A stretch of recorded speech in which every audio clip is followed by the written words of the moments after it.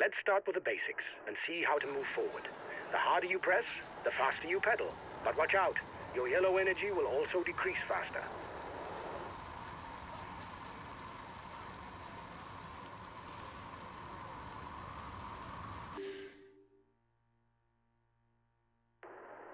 Now we'll check the workings of your gear ratios. With the high gear ratio, you can go even faster. A high gear ratio allows you to increase your effort and ride faster. Use it when you want to increase the distance between yourself and other riders, or when the pace of the race is high. Let's look at attacking. To attack or follow an attack, you must ride out of the saddle, which consumes your red energy. Don't forget that if your red bar is empty, you can no longer attack. To fill it, ride slowly. The high gear ratio allows you to make more powerful attacks.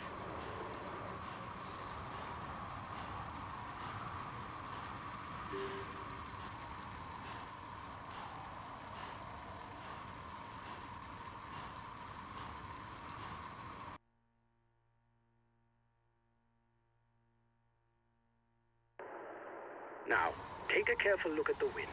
Since the start it has been a headwind. We'll soon turn left, and so take the wind from the side. It's best to have 5 riders between you and the oncoming wind so that you are protected and save energy. If you are very poorly protected, the protection icon will blink. Let's talk about feeds. Before each stage, you can choose 2 feeds. They allow you to recover some energy during the race. Choose your feeds according to the race strategy you intend to adopt for the stage. Red to attack, or yellow to ride for longer, for example.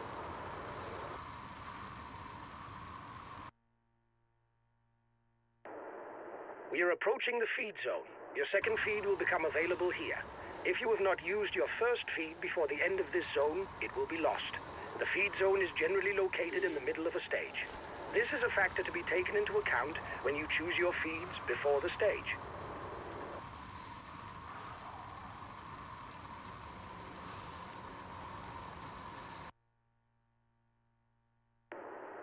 We'll soon attack a small climb. If you want to know the exact slope, you can look at the percentage. At 6% and above, it's getting serious, and good climbing attributes are required to play a leading role. Let's have a look at management of effort and energy. I'll ask you to empty your yellow energy bar in order to test the effects of a blow-up. Of course, during a race, it's best to avoid a blow-up. But if it does happen, you should reduce effort to a minimum in order to recover more quickly.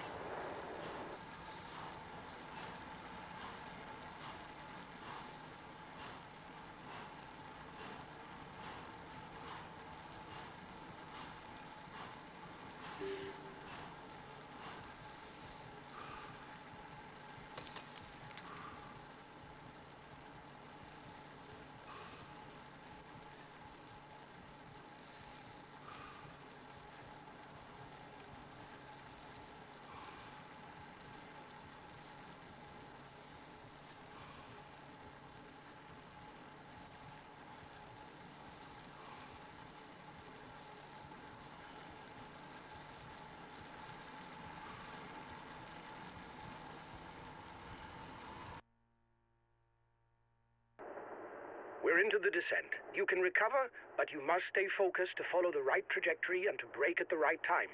If the trajectory is red, it means that you're going too fast and you're likely to fall. You must use your brakes wisely to avoid having to brake hard and then waste energy by having to accelerate again.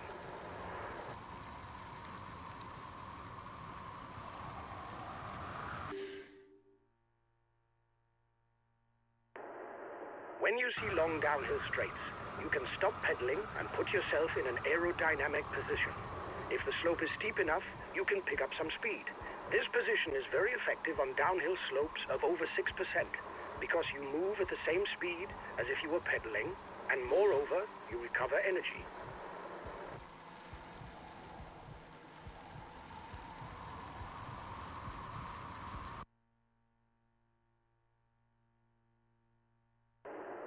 If you're uncomfortable on descents or in technical sections, you can sit behind another rider and follow him.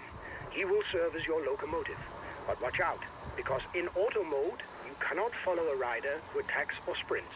You must also be careful because your energy decreases even in auto mode.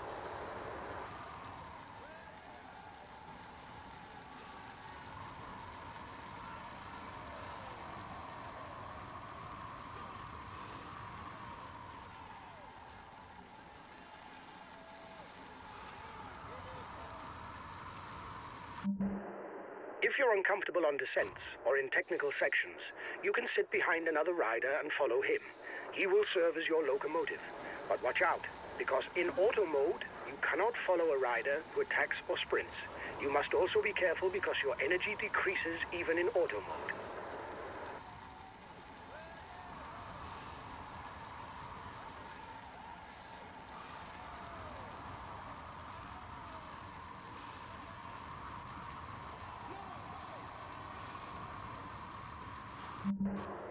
If you're uncomfortable on descents or in technical sections, you can sit behind another rider and follow him. He will serve as your locomotive. But watch out, because in auto mode, you cannot follow a rider who attacks or sprints. You must also be careful because your energy decreases even in auto mode.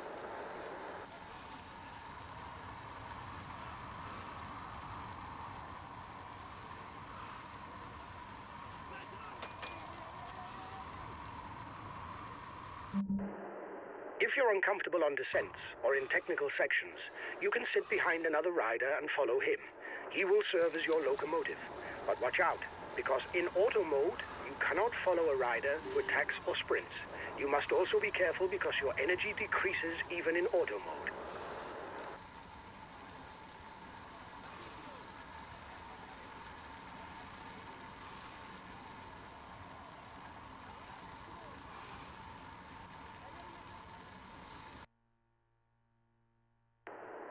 We're almost finished. We just have to check that your team comm is working okay. It is a very important tool that allows you to give instructions to all your team riders. When you use it, auto mode is enabled. I'd advise you to have a look at the manual to get a description of each instruction. We're almost finished. We just have to check that your team comm is working okay. It is a very important tool that allows you to give instructions to all your team riders. When you use it, auto mode is enabled. I'd advise you to have a look at the manual to get a description of each instruction.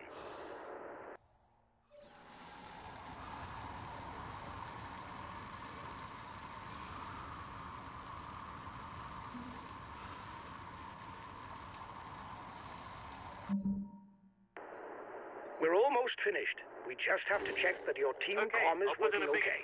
It is a very important tool that allows you to give instructions to all your team riders. When you use it, auto mode is enabled. I'd advise you to have a look at the manual to get a description of each instruction. Okay, I'll put in a big acceleration.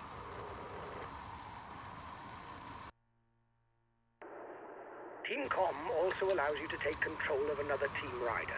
When the team comm menu is open, you can change rider when you want. Changing rider will always let you be at the heart of the action. For example, if your current rider is too tired, you can swap to control a rider who has more energy.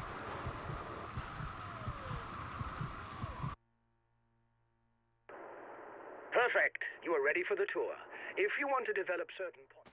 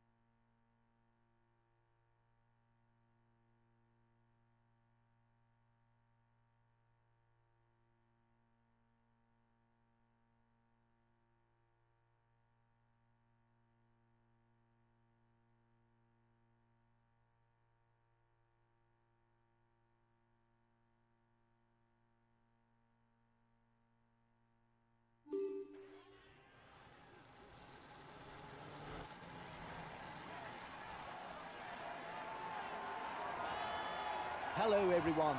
Those thinking of victory in Sheffield, a city with a rich engineering heritage, will certainly need legs of steel. The furnaces will want to be well stoked when Hole Moss is reached and the climbing continues almost all the way to the line. 3,400 metres of vertical gain, concentrated for the most part in the final 30 kilometres. A true English-style Liège-Bastogne-Liège. He was itching to have a go. He's already on the attack.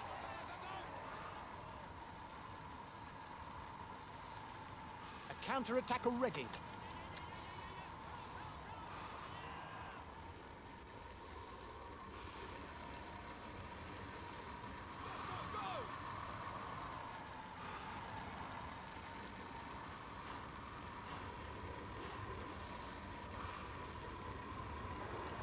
His teammates are riding hard, surely to catch up the counter-attack and avoid having too many guys in front.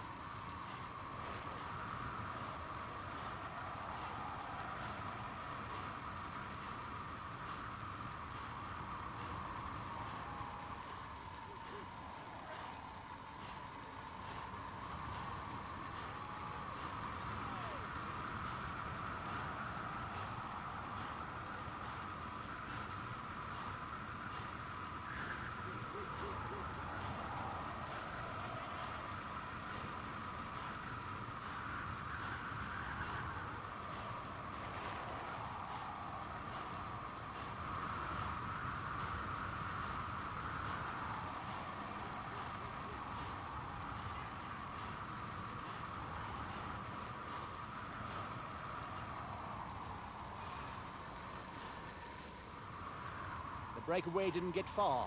Watch out for counter moves.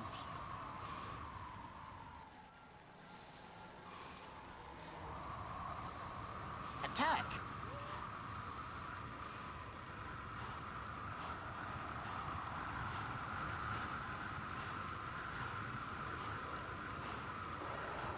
Watch out! You'll soon have no more energy for an attack.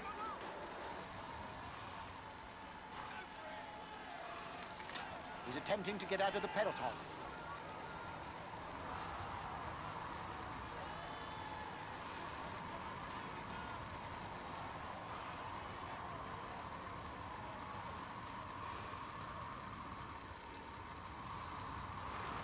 Counter-attack.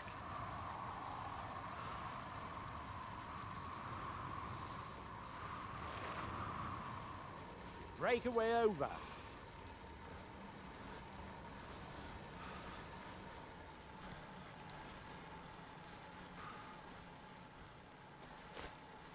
Attack.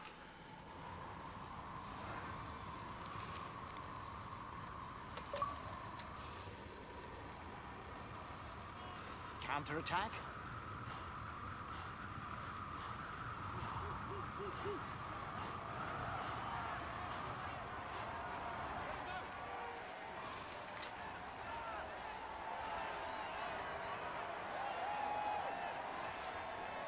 Attack.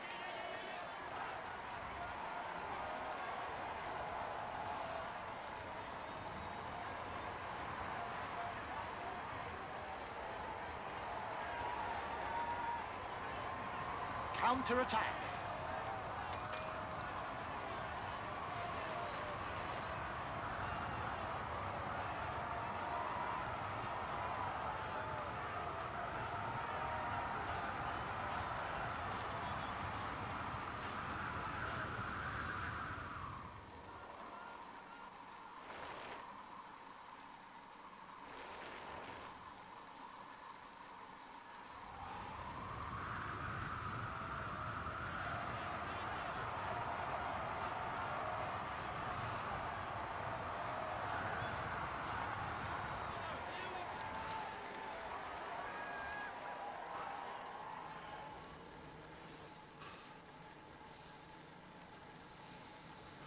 Attack!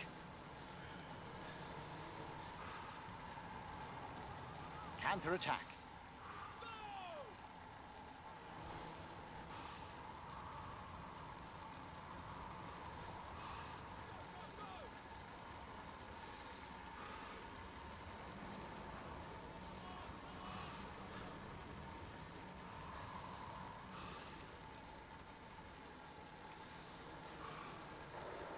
The peloton is riding hard.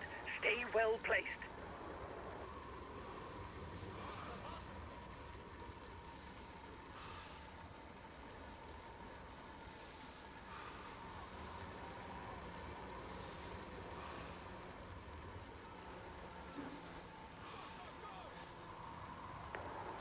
Use the high gear ratio when the tempo of the race picks up. The rest of the time, use the small gear ratio so as not to strain yourself. The breakaway riders are increasing the gap. They are not dangerous for the overall standings. We can let them go.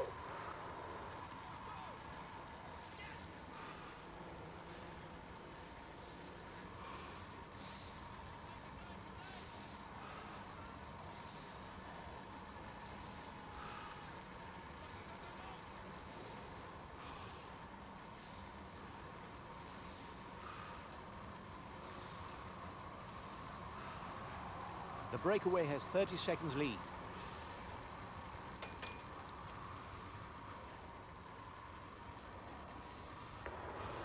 You're over-revving.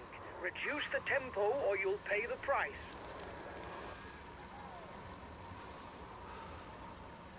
The Keck skill climb is approaching.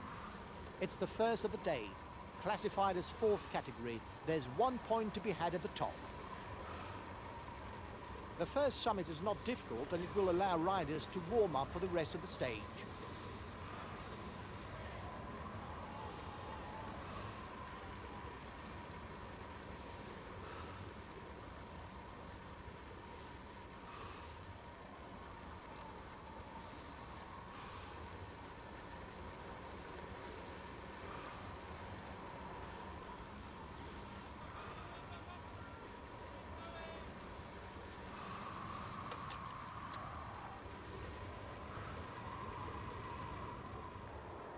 The race is won as a team.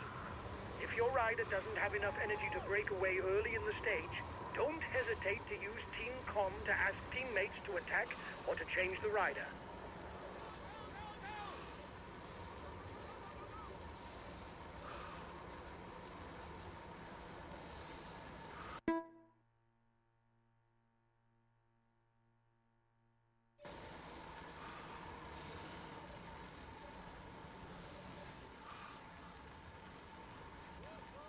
counter-attack? King of the Mountain sprint in 2 kilometers for the breakaway group. His teammates are riding hard, surely to catch up the counter-attack and avoid having too many guys in front.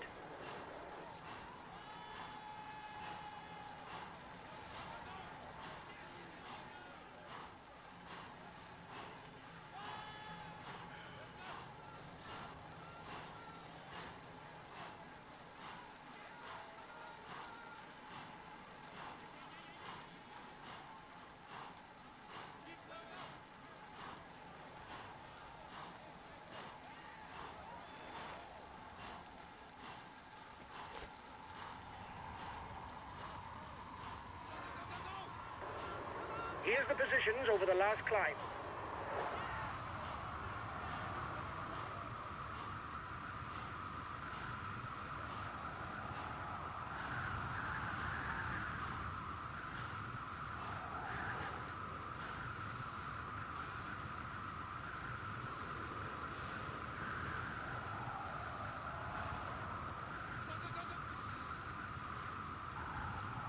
The gap is decreasing. The peloton has not given up.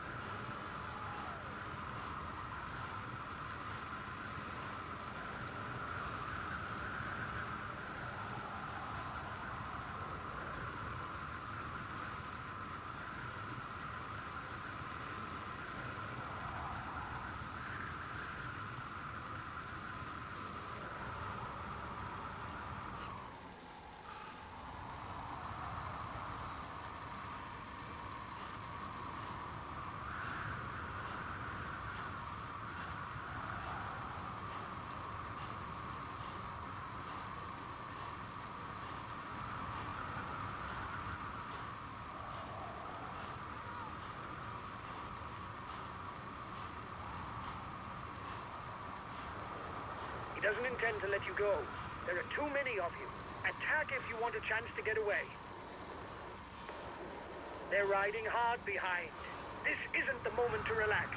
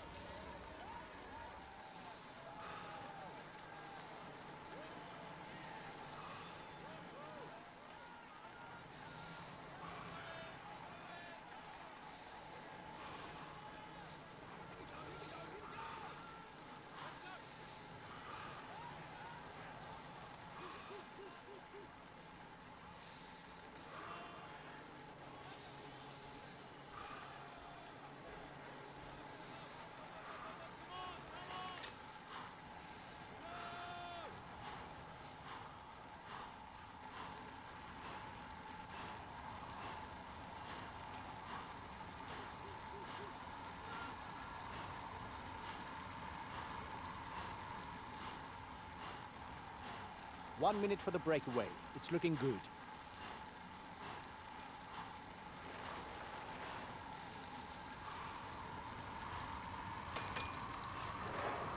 The peloton is starting to ride behind you. It looks like he doesn't want yet another rider at the head of the race.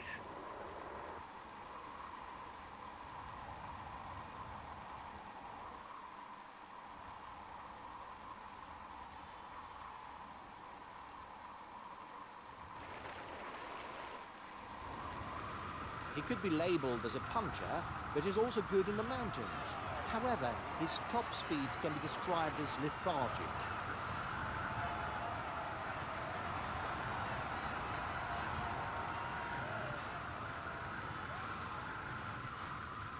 Watch out for him.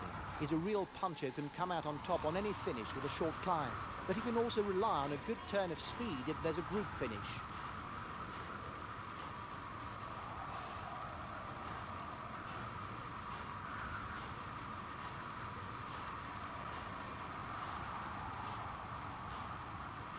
He especially excels in time trials, his specialty.